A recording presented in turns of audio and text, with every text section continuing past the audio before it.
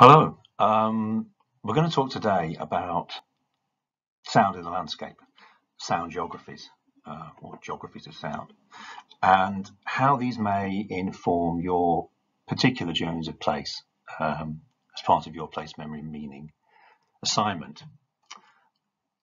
Now, sound is one of those elements of life that we often ignore or take for granted. Sound isn't as dynamic in our landscape as a human structure, an office block, a church, or as a natural feature such as a river or a mountain. But it's there. It's integral to our experience of the landscape in which we all live. The office block doesn't exist in isolation. It's surrounded by the sounds of the city in which it's been constructed. A church isn't a church without the echo of sacred music, footsteps, voices in prayer. Similarly, we know we're standing by a river, even if we're blindfolded, by the sound of moving water. The sound of a mountain changes from moment to moment with the wind and the weather. And all these sounds are an influence on our experience of place. Now, each of you will by now have chosen your journey of place, and you'll have begun to consider the elements of that journey contained, and sound is going to be an important part of that journey, even if it's not immediately apparent. So, today we're going to consider the manner in which sound may alter our experience of place. And in particular, we're going to look at how the current pandemic might have altered our landscape and consequently our experience. It's helpful to begin to develop a typology of sound in our own minds. As we see from the framework proposed by Van der Bosch et al., our relationship with sound may be understood as part of a continuum. Sound evokes a range of emotions, depending on the nature of the sound, and our negotiated relationship with it, which may shift over time and space, or time and place. Sound is also very potent when creating a sustaining attachment to place. You'll have come across Wilkie and Robertson's characterization of attachment to place. Childhood places and a seemingly perpetual quest for home have a profound impact on shaping our attachment to place. Overarching themes such as geographical imaginations, our individual and collective history, are among some of the factors which also shape our affinity with place. Now, I'd like to begin with a very obvious, but I think instructive example of how our current circumstances have altered the sounds we experience and the effect that alteration has had upon a specific place. So I'd like you to watch and listen to clip number 1. I'll see you in a moment.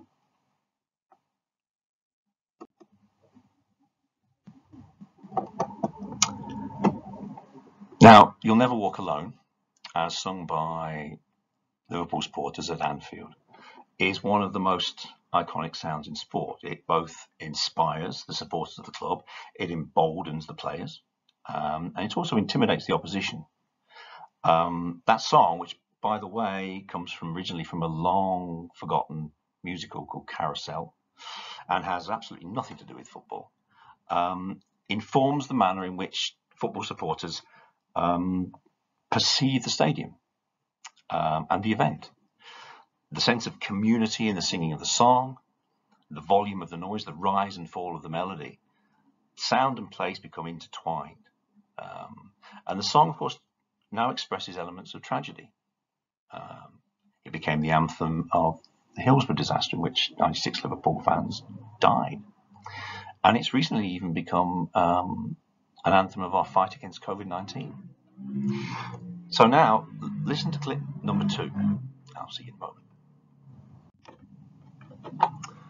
Okay, now that was the sound of an England game played under the pandemic with no supporters and no songs.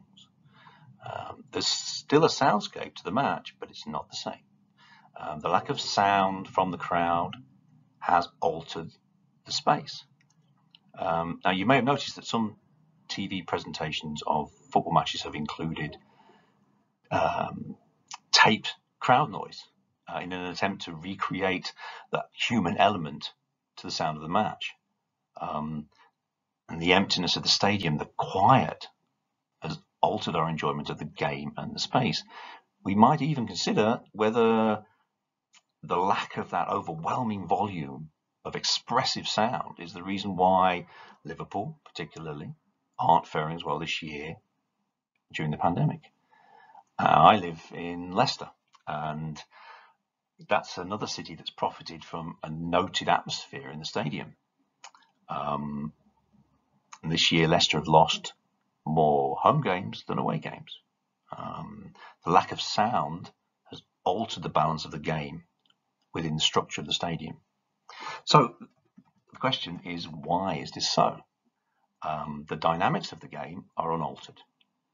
The space is the same. Players train in an atmosphere that's not dissimilar, actually, to the second clip. It's the change in the oral landscape that's altered our perception.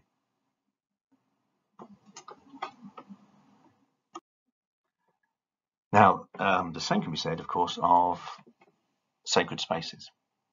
So to what extent does the soundscape we encounter in churches, mosques, synagogues, and temples enhance or alter our response to the space? People often speak of a sense of awe when walking into a great cathedral, even if that cathedral is empty. Great buildings have an echoing silence, as it's sometimes called, about them that's a soundscape in of itself. So I'd like to listen now to the next clip.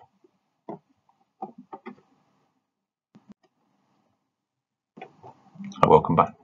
That's Norwich Cathedral. Silent. Just the sound of the building, the echoes from one or two people within the building. Now listen to the next clip.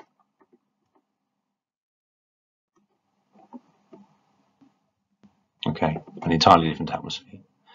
So, does altering the oral landscape change that sense of faith or awe?